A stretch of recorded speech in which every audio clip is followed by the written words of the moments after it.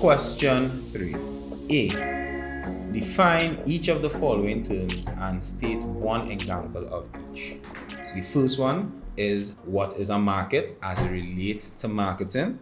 And they have asked this for a weirdly amount of 3 marks. I mean, I would expect them to ask it for 2 marks, but here we are going to answer it for 3 marks. Alright, so we have the definition here and the example. So a market is any situation where buyers and sellers interact. So it's not only a physical place, it's any situation. So this can be face-to-face or virtually through an e-commerce store. This is how, well, it is for 3 marks. Oh, I was surprised how it's 3 marks, but it makes sense. 2 marks for the definition, 1 mark for the example. And the example we have is the stock market. Is an example as buyers and sellers of stock meet and interact through the stock market. So we got our 3 marks for the market. Now let's go and get 3 marks for marketing.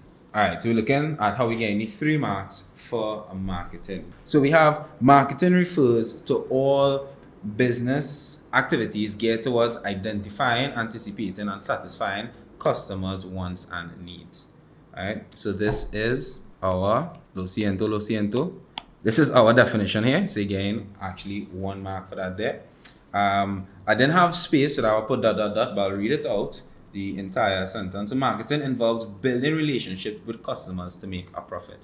Alright, so that is for this piece here, and that is how you'll get the second set of marks. And finally, within the example of marketing is sales promotion, where it's a short-term tactic done by businesses in order to increase sales. An example of sales promotion is like coupons, buy one get one free. Let's go forward now into part B of question 3. State 2 benefits of packaging products. This is like, whenever I see state, I just get so happy, and I don't know if you all will probably feel the happiness too, because it's like, hey, let's just boom, put the answer. So let's put it. So we are seeing here, state 2 benefits of packaging the product. So we have the first benefit, it protects the product from damage.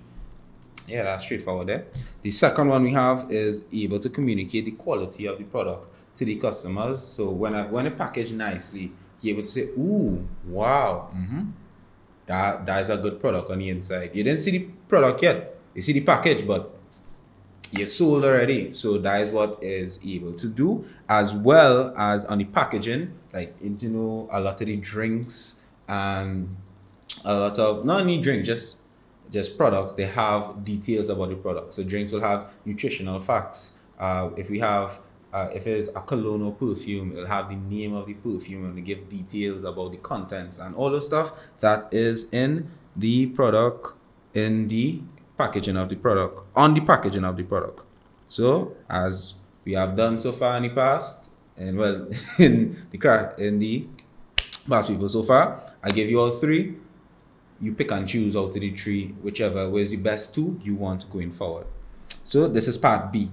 Now let's run forth into part C. So part C, list 3 different forms of advertising and state the purpose of each form. So we see in list 3 different forms of advertising, and we have to state their purpose, and this is for 6 marks. So the beautiful thing is you give the list, you state the purpose. Let's write it out and have our discussion. So we have list the 3 different forms of advertising and state the purpose for each one. Informative advertising.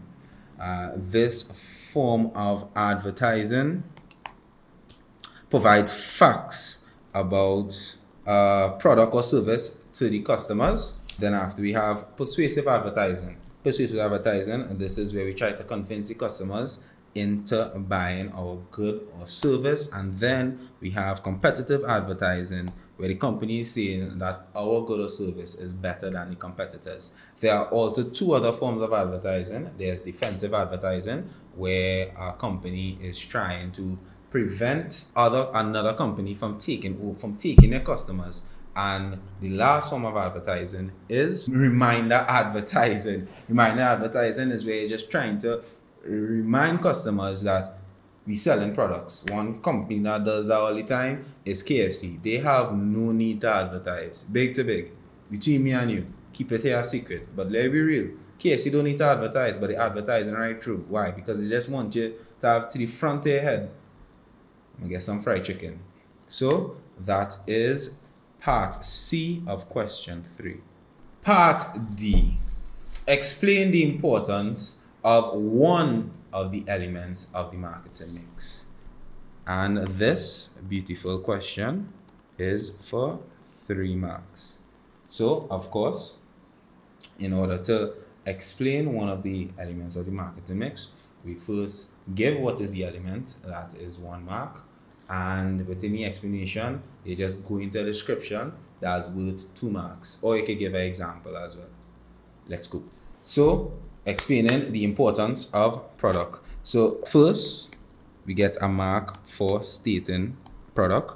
It refers to the goods and services that is made for and consumed by the consumers. So, that's what product is. And then after, we're going on to explain the importance that the product is used to directly satisfy the wants and needs of the consumers. If you want to elaborate even more, you can kind of give an example. So, for example, for a cologne, the product is the fragrance within it.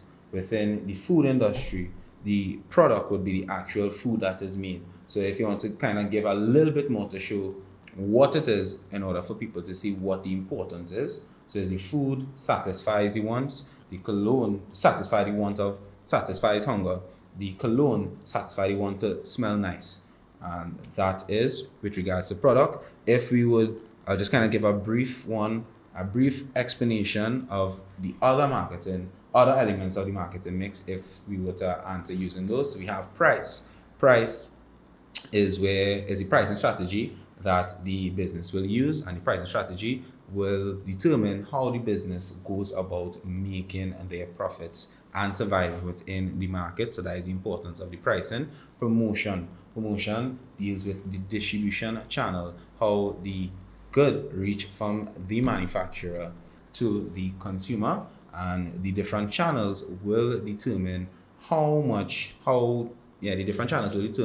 how the business will be able to make their profits. And let's go into promotions. Promotions is how the business will be able to get information about the product to the consumers, and also how we're going to encourage consumers to purchase our goods and services. And the importance of that is that this will be able to have consumers be aware of our products in the first place. Consumers will also be incentivized to purchase our products.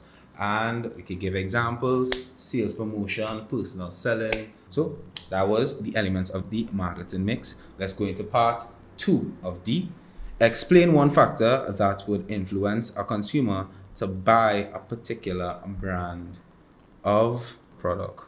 So, if you say explain one factor that influences a consumer to buy a particular brand of product, so a consumer's taste would be a factor that would influence her to purchase or to buy a particular brand of product.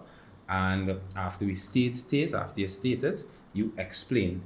And which is taste, you explain what taste is in the first place. Taste refers to personal preference of the consumer, and then after, this is where we do the linking explanation. So we link in how will taste influence the consumer to buy a particular brand. So if the particular brand satisfies the taste of a consumer, she would be encouraged to frequently purchase that brand, which builds brand loyalty.